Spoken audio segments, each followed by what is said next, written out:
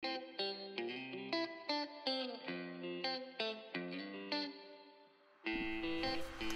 so let's get straight to the point. This second part of the video will be more focused on the CORU online recognition, what documents you have to upload, and what you have to fill out on there generally. Now, please note that this is more tailored for radiographers and other professionals working in the Philippines. I have been receiving emails and messages for regarding CORU from other countries, and please note that I am not, as much as I would like to help, I don't think I am the right person to explain that to you, because the rules and regulations are really dependent from country to country. So you can actually ask CORU directly. They usually email very fast naman. Now, okay, now let's go with the professional details. Just choose, do you hold a qualification that was awarded outside of Ireland? Yes. You really have to choose yes in here, and then choose your profession. For me, it's radiographer. Now, for personal information, what you have to upload in here is a colored certified copy of your passport. Now, for me, for every document that I had certified, in the PDF form, I actually attached the scanned copy of the document. So I upload the scanned certified copy plus the scanned copy. So aside from that, if you scroll down, if you see previous name in there, and if you're married and you had your name changed, you actually have to upload a certificate of marriage, a certified copy of this one. Now, aside from that, okay, for this part, this is what I uploaded for mine. Okay, aside from that, let's go with part 3, eligibility. Now, for eligibility, most of the documents that you will be uploading in here will be coming from the regulating body of your country, in this case, PRC. Now, in which country did you obtain your qualification? For me, it's in the Philippines. And then, if you scroll down, you actually see this portion. Now, what you have to upload in this are either of these two. Okay? So, it's a certified photocopy of your PRC ID and or a certificate of good standing. For me, I uploaded my COGS in here and it was accepted. I actually have heard some radiographers uploading a certified copy of your PRC and it was accepted. Now, if you want, you can just have the two and upload it in there. Now, if you scroll down, regulatory authority, that will be PRC, and then for the specific address of the branch, you can actually find it in your Larry's account in the PRC. For me, I inputted the address of Baguio. Now, if you scroll further down, you can actually just, they're asking for your registration number, which is your PRC, the number in your PRC ID. And then if you scroll down on this part, the documents that you have to upload is in here is your certificate of registration. So for me, as on top of my certificate of registration, I also got my certificate of board passing and certificate of board rating. I included this in this part. And for this 3 part, I also have them certified by the lawyer, because for me, I initially submitted this as a they were not certified, and thinking that they will be accepted because PRC will also send another copy. Unfortunately, they emailed me back a month later and asking for a certificate copy of this one. So for you, just have them certified before you send this. And then for this part, I just answered this no. Okay, this is for the part 3. Let's proceed with part 4.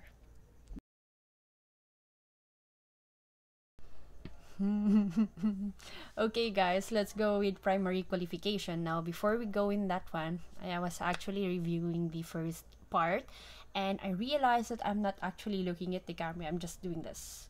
I'm doing that all the time. And please note that I have notes. That's why I do not memorize everything in here, and I took notes in here. That's important for me. That was important during my recognition. So I really hope that the quality of this video is enough to help you.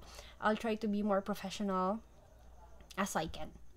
So I'm just new to this. I really hope that I'm able to help you. Okay, now let's go to the part 4, primary qualifications. Now for this part, most of the documents that you will be uploading will be coming from your university. Now for the institute details, just select your school on the on this first part, on this one, this first part. Now if you do not if you look at the list and your school is not there, what you can do is go in the institute name in the original language, just type your university there, and then in the upper part just choose other. So just like this, okay. Now aside from that, if you scroll down, you'll see institute website. If your institute does not have an official website or official email, or they only have a Facebook account, what you can ask from your school is a certificate of no domain, and then and or a letterhead from your school with their stamp address, phone number, and email, indicating that they do not have the official email or an official website, and they're currently using these emails and websites or Facebook account. And then for the educational details, I chose this one. So I do not really have a masterals, I just have my undergrad studies. Now this is also the things that I choose in your level of study mode, country of qualification, Pilipinas, stuff like that. Now for the title of qualification in original language, mine is Bachelor of Science in Radiologic Technologies. That's what we actually call it in here in the Philippines. Now for the translation in this in Filipino is, I think it's Bachiller ng Agham sa Radiolohikong Teknolohiya, something of that sort. Okay, you can actually find it in your diploma. Now for the starting date, first day of college, and then end date is the last day of your internship. Now for this second part, this is the downloadable form. For this part, this is a downloadable form coming from the website itself, and in here you can actually see your application number. So the application number of CORU recognition will be starting like this: CA-RA-number. Okay, so you can actually find it in there. And then next is the certificate awarded date, the date on your diploma. This is usually the date where you were officially put into the register of your Department of Education, usually on the diploma. Now, certificate number, for the Philippines, we call it actually a special order number. Now, for this, not all schools in the Philippines have this. Now, some schools do not have them because they either have an autonomous or deregulated status in CHED, meaning they are exempted to they are exempted. So you will not find a SO number in your diploma. So if I were you, I would you have to confirm first with your university or your school if you're one of those schools listed as exempted. Now for the, what else do we put in here? Okay, now let's go with the document types. For this part, the downloadable form, you upload your downloadable form in here. Next, this should be, actually for me it was sealed and verified by my school. And then next is the primary qualification for recognition is course curriculum or course syllabus. Now there are actually two types of documents that you can actually upload in here. It's either a course syllabus / curriculum. This is the longer version of your course syllabus. I'm just repeating myself. Anyways, this has more pages. For me, it's 300 pages. And a course, there was another term for that. I'll just put it in here. Now, this is a shorter version of that. Now, shorter description, that is the word. Now, course syllabus or course curriculum is a longer version of the description of your degree, actually. And that, for me, that's what I uploaded. I had every page of this sealed by my university and sent directly to CORU.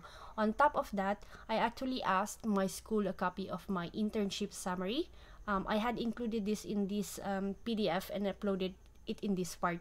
Please note that mine was almost around 120 MB, and the website accepted that large amount. So I guess there's no limit. I haven't really encountered any errors when uploading large data on my account. Now for this next type, primary qualification for recognition, official transcript, this is your TOR. Please get a certified true copy from your school. Each page should still be sealed by your university. Now, for the next one, primary qualification for recognition, certificate of award, diploma. You should have your diploma in this. For me, I got a certified true copy of my diploma. Now, let's go with 4.1. Okay, for the next part, 4.1, research. If research is part of your course curriculum, then choose yes. If no, you just have to explain to CORU that it is not a part of your curriculum. Now, for the number of word counts, please include the title. It's included in the number of word counts. Now, if you still have a copy of your research, you can actually have your school seal each page and then upload it as an additional document. Additional documents that you want to include will have to be uploaded on the top right version of your website. It's in here like this. Now, if for example, it's been years and years and you've lost a copy or do not have a copy, and you still actually don't remember any details of your research, then you actually have to declare to CORU that you have lost it.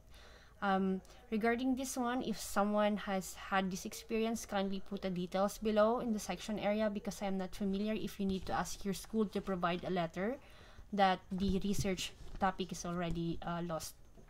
Now, aside from that, let's proceed with the placement.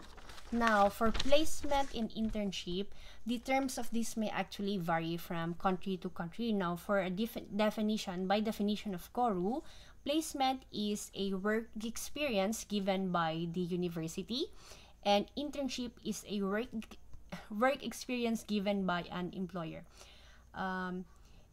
If the internship is issued by your university during the course of your studies, you can actually put it in placement. So in the Philippines, we actually call it internship. Now, for this part, you can actually put it on the placement portion. Now, error. Okay, error. Now, because I didn't know that this was the definition of placement and internship, what I did was to follow the steps of my senior radiographers who has done their CORU, which was to put the same details in the placement and internship. The only difference was that for the placement, for the main duties part, there is actually no limit for the word count, while in the placement there is. Now, for my verification sheets, every verification sheets that I have gotten from this website, I actually edited them to include these details. And then, if you scroll down, it actually asks you total hours in placement. This is why you ask a summary of internship from your school, because it should be in there along with the modalities that you have handled during your internship. Now, for the documents that you will be uploading for this part, please have your certificate of internship certified by a lawyer, and then make sure that the person who signs actually the verification sheets, make sure that the person who signs this one is either a qualified person in our profession, in this case a radiographer. May that be your CI, your senior radiographer, yung senior that time, or your chief rad tech. Either way, basta it is indicated that he is a rad tech.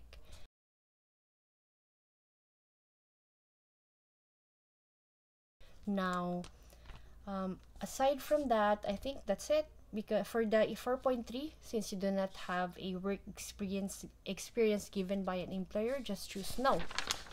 Now for 4.4, I do not have them, so I choose no. But if you have a masterals or a doctorate or PhD, you can actually input this one.